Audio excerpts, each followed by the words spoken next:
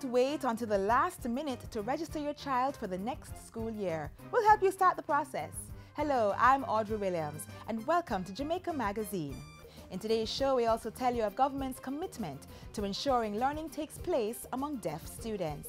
And we'll take you down memory lane with some classic festival songs of the 60s and 70s. Please stay with us.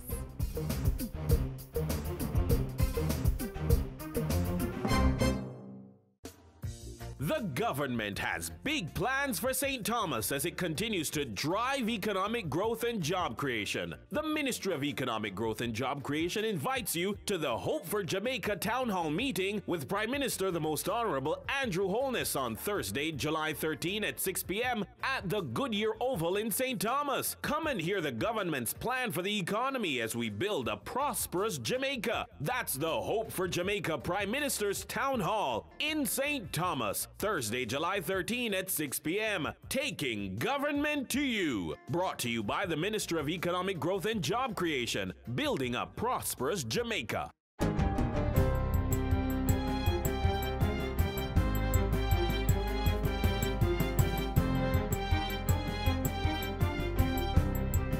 Good day, I'm Stephen McHugh, and this is your JIS News for Thursday, July 13. Prime Minister Andrew Holness says his administration is in full support of the development of local marijuana-infused products, but the necessary procedures must be followed. He made the statement yesterday as he addressed a function held to announce a major breakthrough for a locally developed drug to treat acute myeloid leukemia.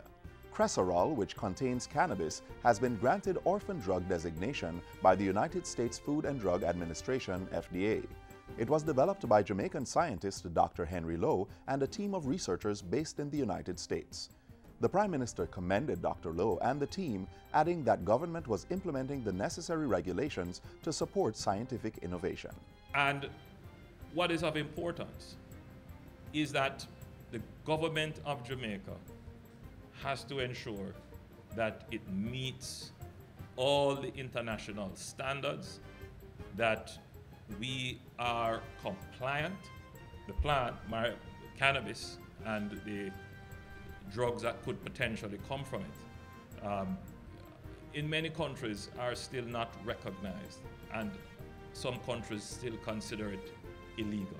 St. Anne is closer to witnessing the establishment of a Craft Development Institute, CDI. The Tourism Product Development Company, Edna Manley College of the Visual and Performing Arts, and Zyacom Limited signed a contract on Tuesday for the completion of the business case plan.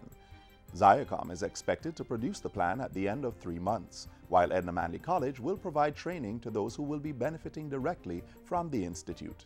In addition to training, the CDI will also provide certification, support the development of authentic Jamaican craft, and protect new designs. It will form the basis of entrepreneurship and to provide the framework for more jobs to be created and for more income to be derived, and consequently a greater hope for prosperity. The facility is scheduled to open in September 2018. 133 textbooks from the Ministry of Education's approved 2017-2018 supplementary list will be surveyed by the Consumer Affairs Commission, CAC, ahead of the new school year. The exercise, which is a partnership with the Education Ministry, will be undertaken during the final week of July and the results made available by the second week of August. This annual exercise is being carried out in order to provide parents and guardians with timely information on prices and availability, which will guide book purchasing decisions. Parents and guardians may use the Commission's price inquiry tool, incidentally, which is on our website, which you can use to make informed decisions before you make a purchase. The Rural Agricultural Development Authority, RADA, and the University of Technology have signed a Memorandum of Understanding to develop a Masters of Science degree in Integrated Rural Development. The program is slated to begin August 2018. This MOU provides broad terms for RADA to support UTech with not only the development of the program, but also in providing internship opportunities for students. It will also allow for the provision of training for RADA staff in critical areas related to rural development. CEO of RADA, Peter Thompson, says this is a strategic partnership which will benefit rural Jamaica and its environs. When universities partner with industry, great things can happen. And we expect that out of this, there will be solutions, practical solutions that will be able to address some of the issues that we have out there in the communities. UTEC President Professor Stephen Bassiani also welcomed the partnership.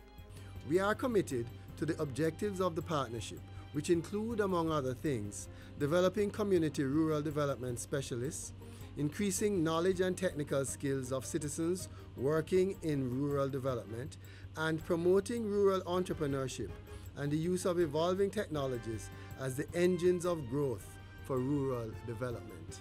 And finally, the 19-member Labor Reform Commission established in 2015 has completed and presented the Reform Agenda Report for the country. Labor and Social Security Minister Shahini Robinson says the work of the Commission is crucial for tackling the fundamental problem of unemployment, especially among youth, while making greater advancements in social protection coverage for all, especially pensioners. It will strengthen the Ministry's mandate for human capital development, empowerment of vulnerable groups in the society, and incorporate more Jamaicans in the development process. Minister Robinson was speaking at an end-of-project ceremony held recently. The labor market reform is aligned to Jamaica's sustainable development goals and is in keeping with the ILO's decent work agenda. The Commission was selected to focus on 5 key thematic areas, namely education and training, productivity, technology and innovation, labor policies and legislation, social protection, and industrial relations, to include institutions, customs, and practices. And that's it for JIS News Today. I'm Stephen McHugh. Thanks for watching.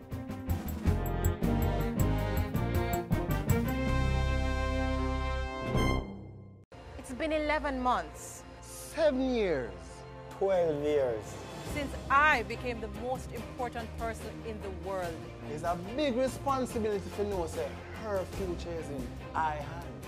I have to tell him and show him that he is my #1. I want to prepare them for life's journey. So as them grow, them know the difference between right and wrong.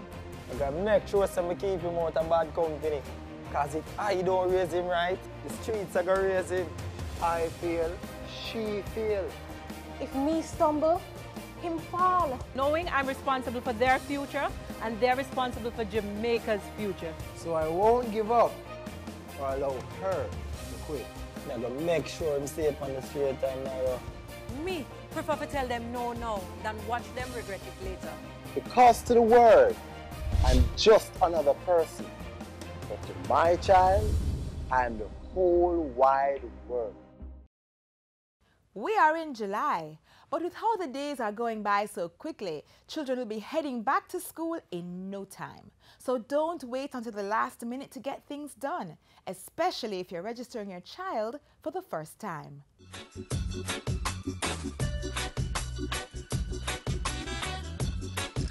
So your child is about ready to begin schooling for the first time, or is graduating to a higher level school.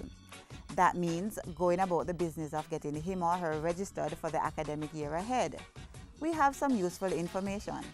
When thinking about getting your child into a school, the first step must be to research and decide on a school with options for your child. This could be a school that is close to home, offers homework services, and extracurricular sporting, cultural, and academic activities. Once the preferred school has been chosen, you need to make an appointment with the administrators. Parents and guardians need to attend that meeting, armed with some important, accurate information about their children. This information should be clearly written on the registration form if your child's prospective school uses such a document. For children entering early childhood or primary school, you will also need to have the following documents. Parents will need to have available birth certificates, the child passport or the immunization cards, and they will be required to visit the school and complete the application forms themselves. If they are not available, then the guardian or someone they nominate can do so, but they must be given written permission. These documents are also required for students entering the secondary system who have gained their placement by way of the examination process. In addition, they will need to take in a medical report, which can either be conducted at a health center or by a private medical practitioner. Parents and guardians will also be asked to provide details of any physical disability or challenges that the child may have. You see, at the outset, we would want to identify those factors which can mitigate against their performance in schools. So difficulties with hearing or sight must be addressed. We only want to get an indication that this is the case where we can have proper assessment done so that the effective remedial actions are taken. Now that you have identified a school for your child, talk with the administrators and handed in the required documents along with the registration form. The school will then notify you to say whether or not your child was successfully registered and has gained a place at the institution. So as we guide you through traversing the registration process, remember that registration should ideally begin as early as March to ensure your child gets a space in the school of choice and to give you more time to have them prepared for the new school environment. So don't delay.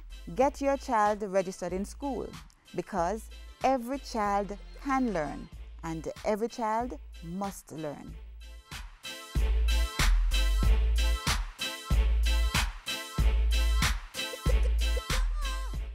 No, son. A verb is an action word. Parents need to become more involved in their children's education. Parents are the first and in many cases the most important teachers. Read with your children. Review their schoolwork. Visit their school. Tapping and rapping and slapping, I said. Nice! High five! Woo! A good education will never decay. The government has been investing in its special education program with the training of teachers. A representative from the Ministry of Education shares with us how deaf students are accommodated in the system.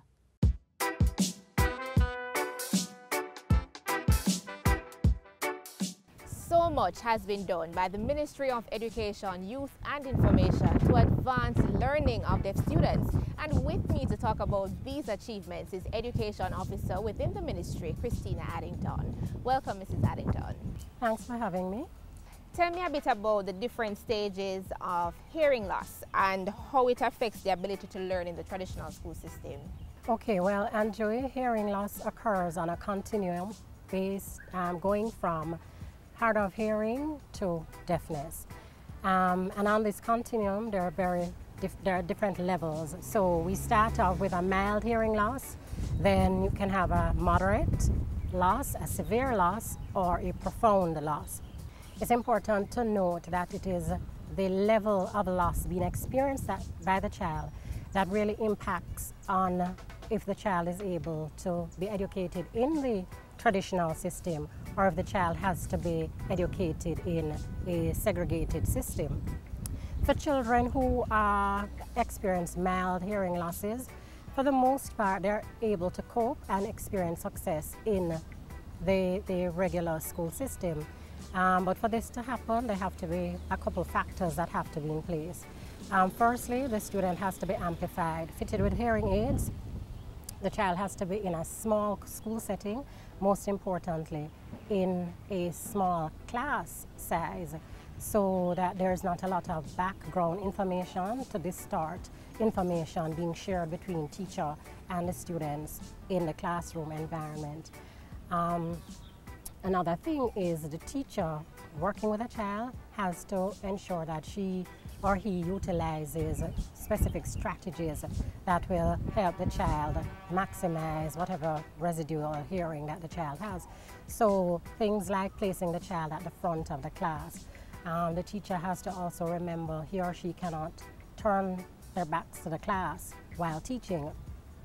They have to ensure that they always have the child's attention, let the child know when they're speaking to them.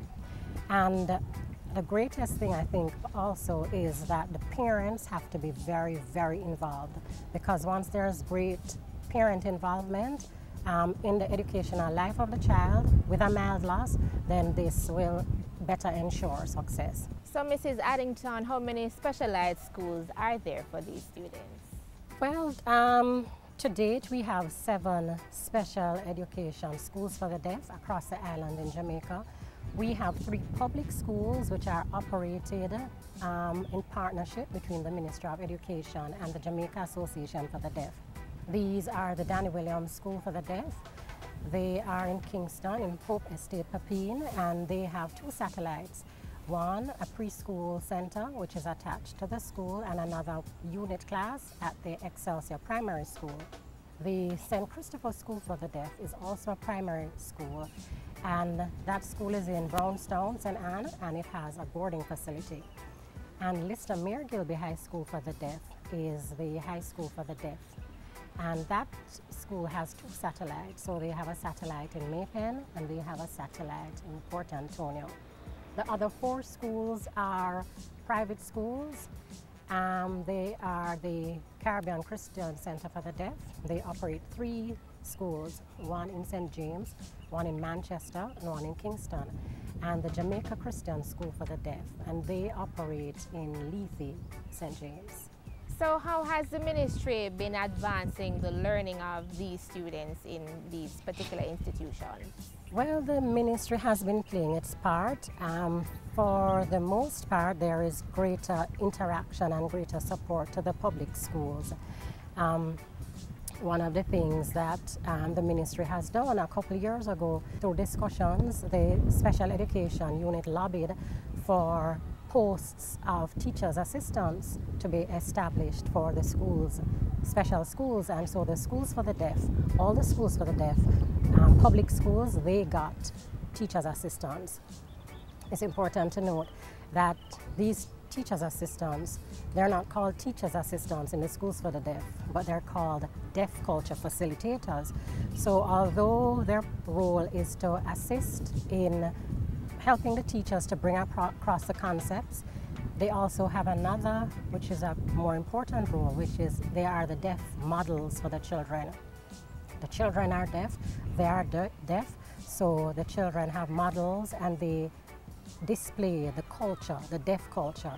So then and there, the children are seeing and learning about their culture and learning that it is okay to be deaf. They're deaf and it's a part of life and how they can succeed. The ministry also has put in place quality education circles, and all the schools for the deaf are engaged in a quality education circle.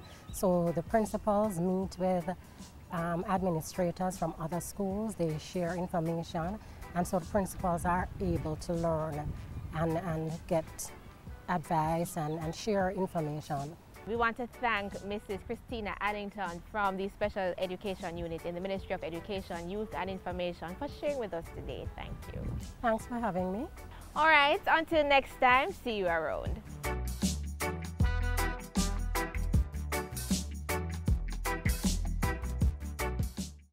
Informing, educating, entertaining. That's what we do. Keep watching Jamaica Magazine.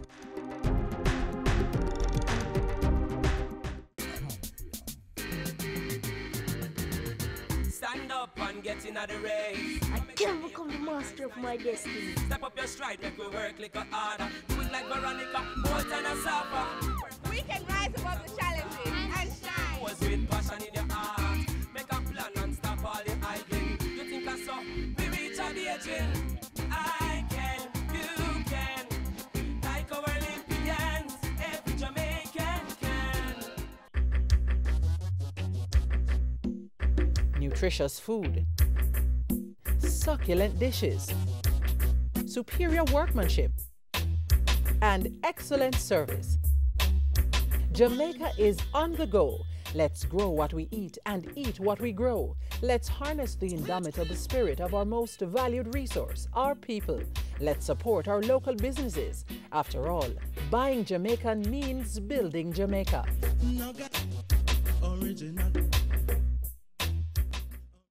Normally at this time of year, there would be a winner in the annual festival song competition. Persons would be singing it and looking forward to that big performance during our independence celebration.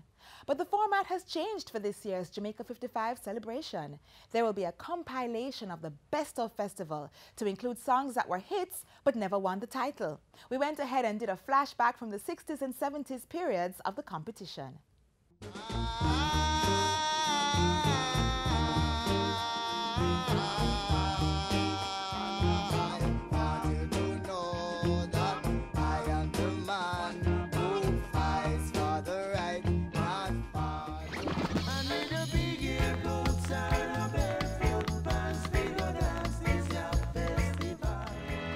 I'm a born Jamaica, I'm a son of the sun.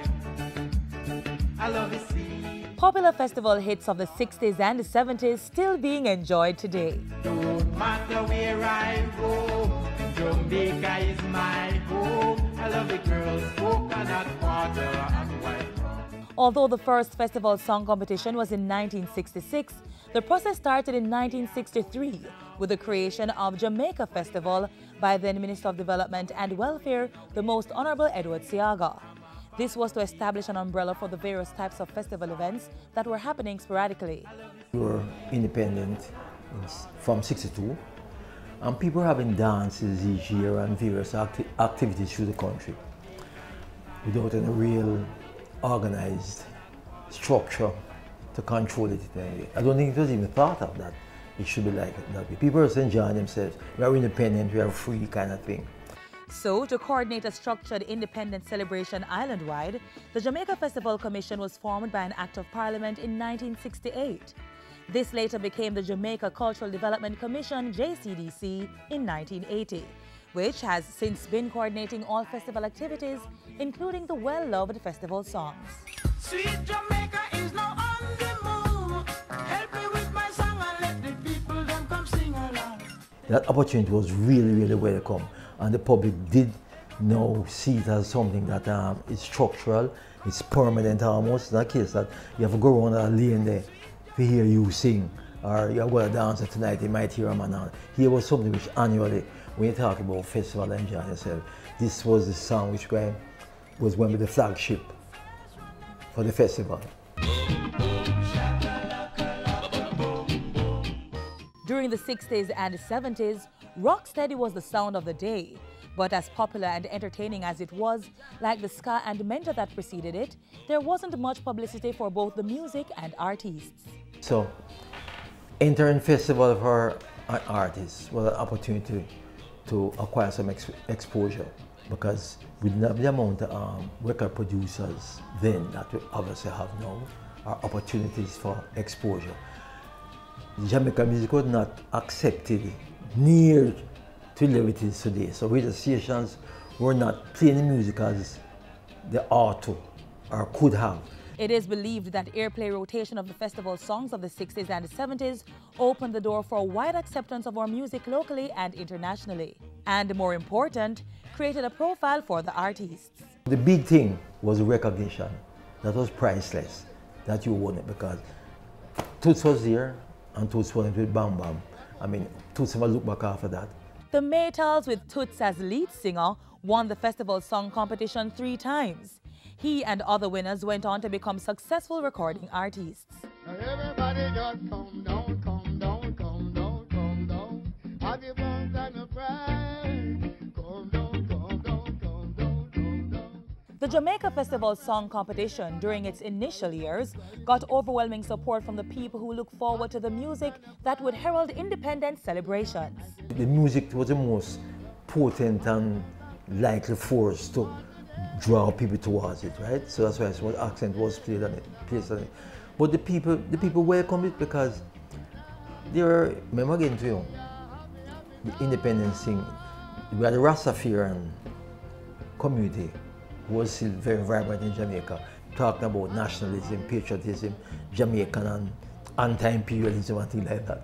This can be looked at to say, here was another event that are happening now, coming from us, to shake off the shackles of colonialism and even classism and racism and things like that. So it had various you know, it impacted in various ways on many people and the country as a whole. So even it might be defined, as I just said, you know, in some books. But these were feelings on the street, you know. This gave me a sense of this is us, this is a we know kind of thing. You know what I mean? So the festival song has to be seen as something more than just some words or some lyrics or some instruments together. It meant something to the psyche of the people. That gave the people something to look forward to.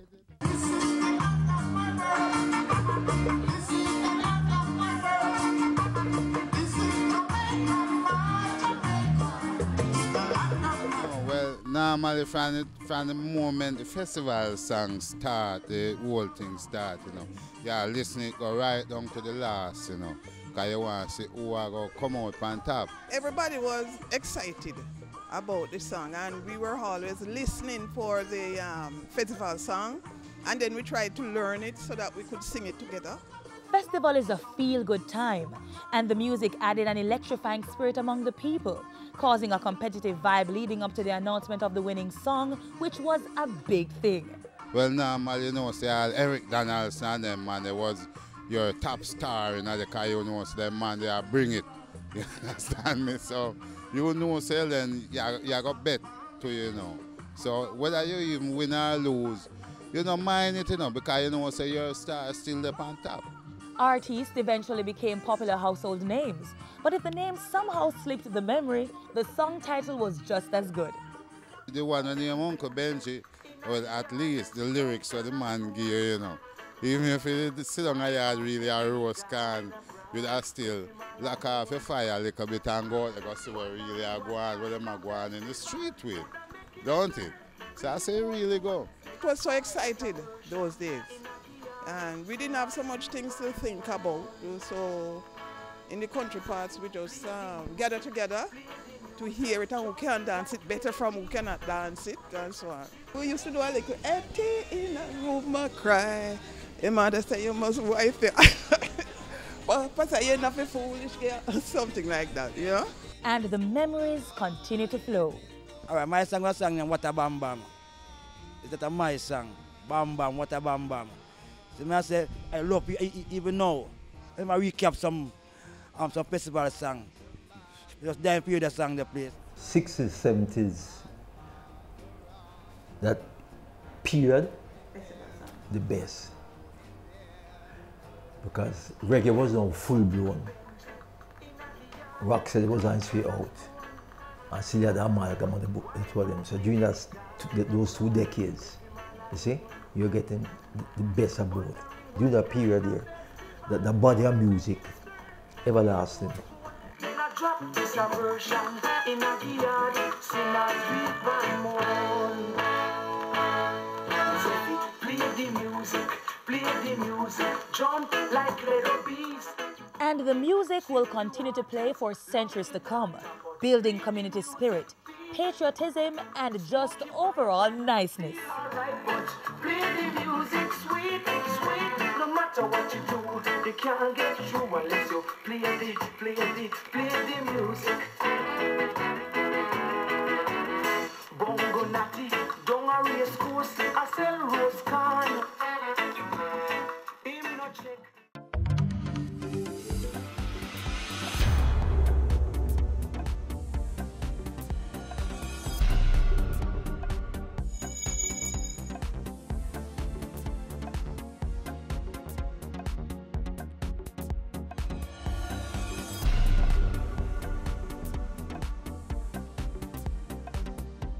That's all the time we have for today, but another program comes your way tomorrow.